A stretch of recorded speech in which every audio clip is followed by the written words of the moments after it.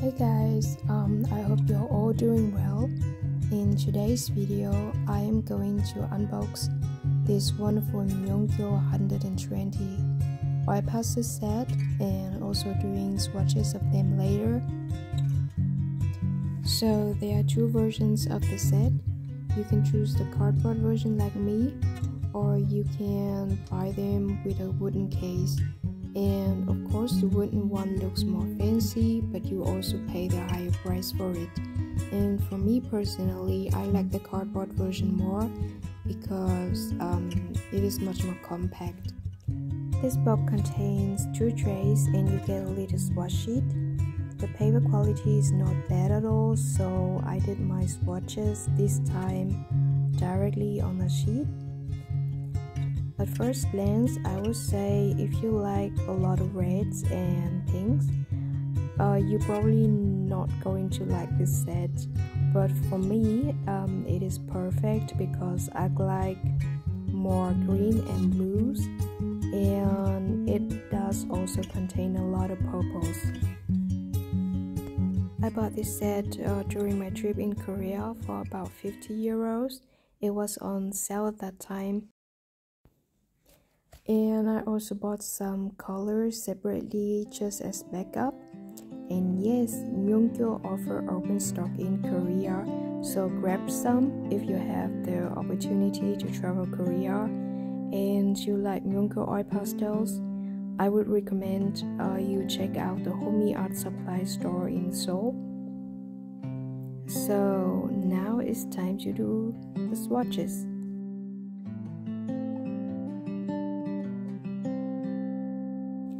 The colors are opaque and vibrant, and the sticks are soft like butter. They are not as soft as Sennelier, but definitely softer than Caran d'Ache, for example. They glide on the paper very easily, but this is an artist grade oil pastels anyway, so nothing less should be expected.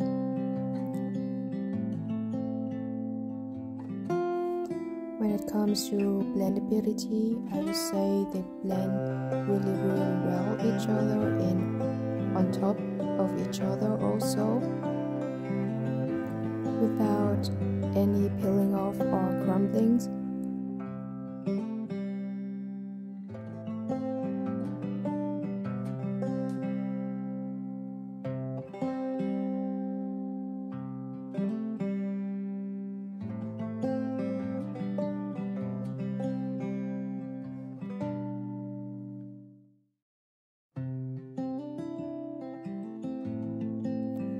I get asked a lot if oil pastels are going to dry it out at some point.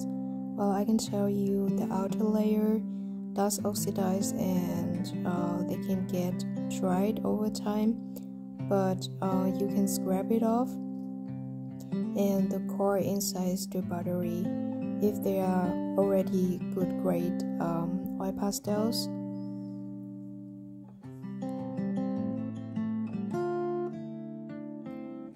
I bought the Mungyo 48 colors set on Amazon for about 2 years ago, and when I re-swatched them, I would tell you that they still perform pretty well, exactly the same the day I bought them. So don't worry about your oil pastels, they are going to be fine.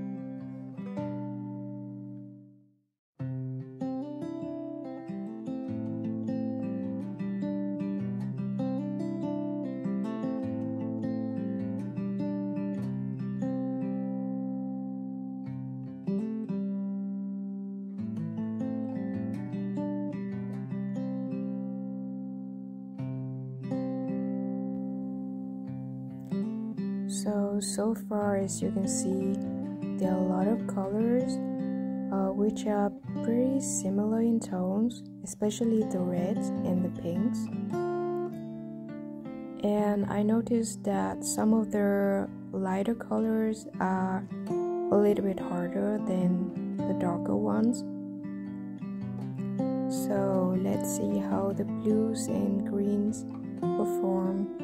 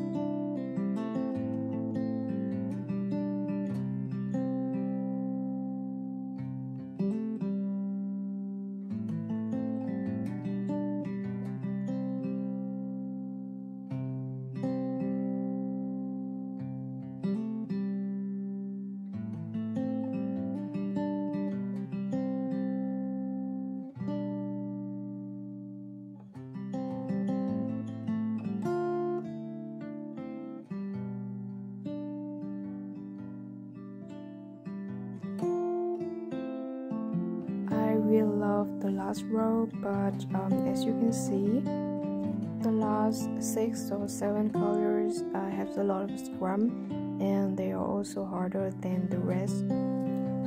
So now I'm done swatching. I would tell you that you probably don't need 120 colors.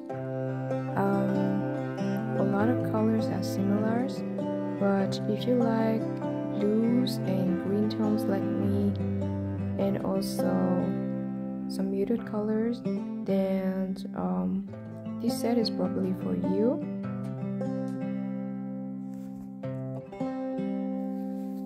So that's it for today. I hope you enjoyed the video and also enjoyed the swatching of the set like I do.